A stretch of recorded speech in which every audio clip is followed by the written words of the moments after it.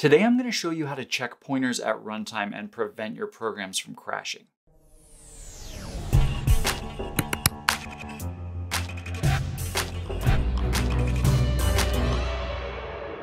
Hey everybody, I know you hate bad pointers and seg faults. Some of you just hate pointers, period, and you shouldn't. Please work on that. You really need to make peace with pointers, but most programmers do legitimately hate seg faults. So today I want to take a closer look at seg faults and show you a little hack that actually you can use to detect whether a pointer is one of those pointers that's about to crash your program. And of course, we are going to get into code in this tutorial. All the source code from my videos is available through Patreon. Thank you all for supporting this channel. And I know that some of you may not be familiar with seg faults. You may not know what I'm talking about. Maybe you've seen the message when one of your programs crash, but you don't really understand what's going on or what that even means. So hopefully today I can add a little bit of clarity. So a seg fault is simply when you try to access a spot in memory that isn't mapped. Your process hasn't requested that memory, it doesn't have access to that part of its memory space, but you try to access it anyway, and when you do, boom, your program crashes. This is almost always due to a bad pointer in your program. Basically, you get an address messed up, it's corrupted, it's null, it's a value that you didn't intend, and then you try to dereference that pointer and things go bad.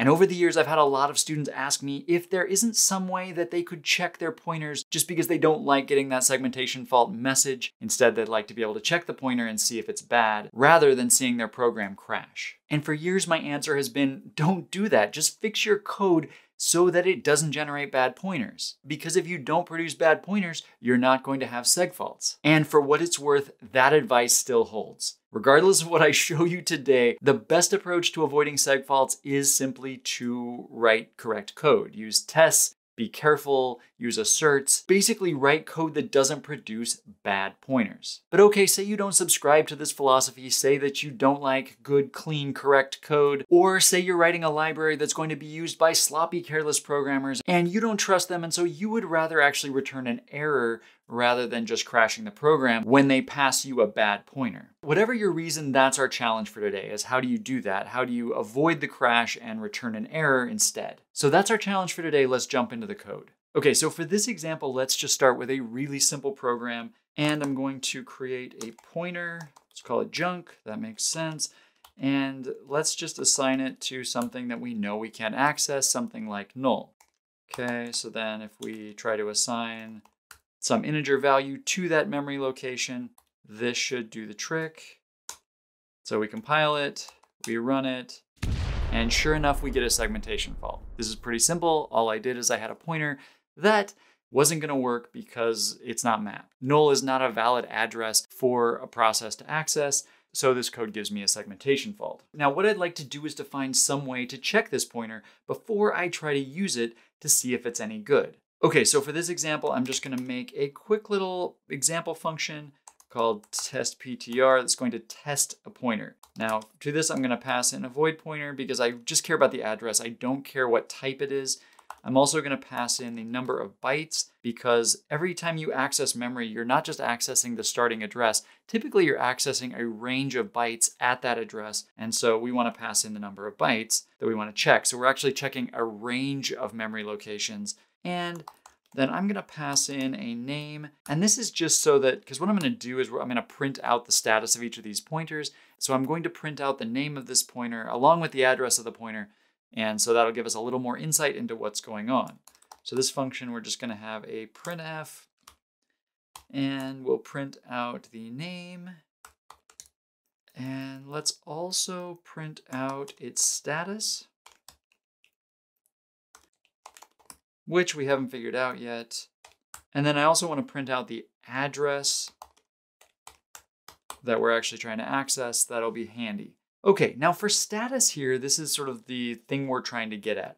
Now, what would be really nice is if we had some kind of function called, let's say it's called isMapped, and you could pass in a pointer and a number of bytes, and it would return true if it's mapped, meaning that it's not going to segfault, or false if it is not mapped and it's going to give me a problem. And it makes sense. This seems like something that you'd want to do. So you think surely a function like this exists, and that would be really nice and it would make sense, and I wish it were true. If it is, I haven't found that function. So if you know of one that does this, please let me know in the comments below. I would love to hear about it.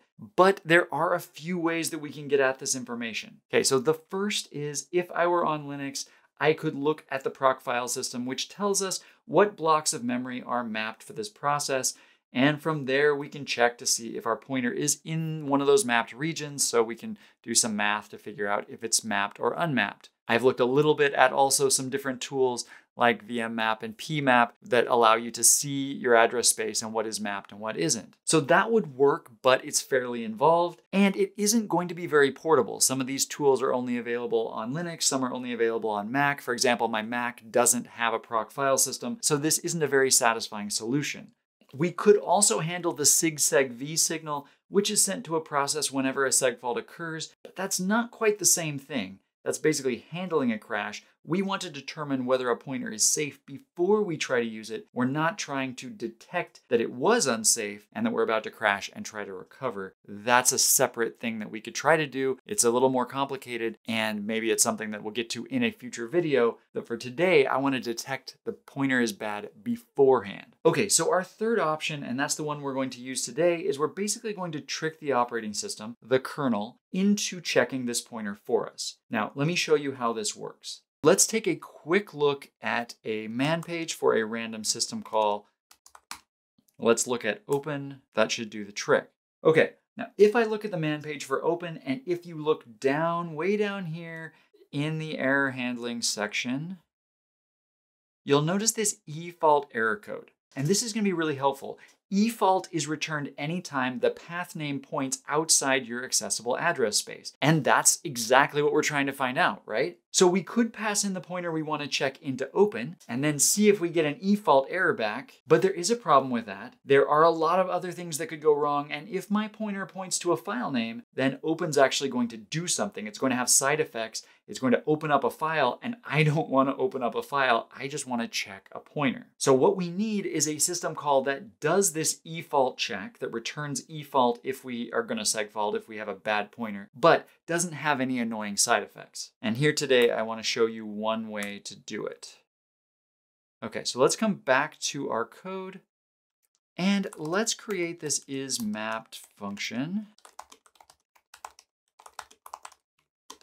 Like I said before, we're going to pass in a void pointer and we're going to pass in the number of bytes that we want to access. Just for simplicity, because it's such a common case, let's check whether our pointer is null and we'll return 0. That's a really quick check, and often you will see null pointers, and so we might as well check that as a special case. But now what I'm going to do, because what about the other cases? What about other bad pointers that aren't null? Well, so what I'm going to do is I'm actually going to use pipes. I'm going to create a pipe here, okay? And the pipe isn't really going to go anywhere. It's not going to communicate with anything. We've talked about pipes in other videos. I'll link to those in the description in case you're wondering. But simply what I'm going to do is create 2 endpoints. So this is an array of length 2. These are going to be 2 file descriptors. They're going to be the read end and the write end of my pipe. And then we can just call pipe fd, and what that's going to do is create a new pipe, because I need something that I can write to. I want something that I can actually try a pointer out on, but that's not going to have any side effects. And so this pipe I'm going to create, it is a communication mechanism, but it doesn't go anywhere, right? I'm not going to actually do anything with it. So I'm just going to create this pipe and I'm going to try to write to it. Okay, so what I'm going to do is I'm just going to write to the second element in this array. That's actually the write end. So the read end is the first one. And I'm going to write from the pointer. I'm going to write the bytes from the pointer that we passed in. And I'm going to also tell it to write the number of bytes that I wanted to check into this pipe. Okay, so remember, it's a pipe going nowhere, so there's no side effects. And I'm just going to check to see if there's an error. If there is an error, and if that error is eFault, now at this point I need some kind of value here, so I'm gonna say, so let's make a result variable valid. We'll start it out as 1, so it is valid. But if we see this, then we say valid is 0. So valid is not, it's not valid. And then we're gonna exit, And then at the end, the reason I didn't just return there is we also need to close our pipe. Otherwise, this could produce a resource leak. So let's just close both ends of our pipe and we will return valid. So hopefully this all makes sense. We are creating a pipe. This pipe is a pipe that doesn't go anywhere. We just needed something we could write to. So we create this new pipe. It's a temporary means to an end. And then we're going to try to write to it. We're going to write from this pointer the number of bytes we care about. So that is going to cover our whole block. And if we end up running outside of our valid memory space, meaning we would get a seg fault if we tried to pull this off under different circumstances rather than a write system call, then we would get a seg fault. Okay, so now let's go back down to main and let's try this out with a few different addresses. Okay, so let's make another integer pointer. Let's make this a block of 50 bytes. Just for completeness, let's say we want a pointer to an address that's on the stack, like this.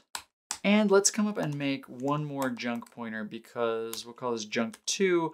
Because we're trying to check whether or not we can actually detect seg faults that aren't just null pointers, because we had that check up here. We have a null right here. We want to check whether this part of the code works. And so we need something that's actually going to try that out. So let's just make our own custom address in here. This is the fun of working in C, is you can do stuff like this. We can just make a pointer. Okay, so now I have a bunch of pointers. Let's just come down and let's just try out our test pointer function. So let's just try the first one. We'll just try 1 byte accessing at null. So that's our original junk. Let's try our second one, junk2. So in both these cases, you notice that I'm just passing in 1 byte. And so that's just going to check 1 byte. We're really just checking that address that we're trying to access. But then let's also look at some of these bigger blocks. For example, we want to test out, px. That's going to be the size of an integer. Looks like I typed too quickly, forgot my quotes, since these are supposed to be names. And then let's also get pointer p in here. And it is also size of an int. That's not a size of an int. It's going to be size 50, okay, 50 bytes, because that's what I allocated. So we'll check all 50 bytes there. Okay, so let's see how this works. So now if I come back in here and compile it, good, no errors. And if we run it, let's just look really quick at what we got. Okay, so you notice it's successfully detecting that null is not valid, it's not mapped, but you notice that it's also able to catch junk2, so this just random address that I created, totally nonsensical, clearly not mapped, and it detects it. Okay, so it detects that that's a problem, but px, just fine, p, just fine, no problem. So you can see here that sure enough, we are able to predict the seg fault causing pointers. Now, note that this is not going to fix all memory errors. It's not, for example, going to detect heap corruption bugs or double freeze or anything other than seg faults, but it will allow you to detect seg faults before they occur. Okay, so now that you know how to do this, should you? No, probably not. This is a fun and interesting exercise. It is fun to see how you can use something like a pipe, which was designed for communication between processes or within a process. It's fun to see how that can be used as a way to check for seg faults and check your pointers. But checking pointers like this is going to be really, really slow. Notice that to do this just involved probably at least 4 different system calls in order to check one memory access. If you do this a lot in your programs to check pointers, you should expect things to get much, much slower. And like I said at the beginning, the right answer is almost always just write correct code, write clean code, write correct code. But maybe, just maybe, there is that one case where you need to handle pointers that you don't trust and crashing really just isn't an option. So when that case happens, now you know how to solve it. So you're welcome. Thanks for watching. Check out my other videos if you found this helpful. Even if you didn't, subscribe to the channel so you don't miss my next one. And until then, I'll see you later.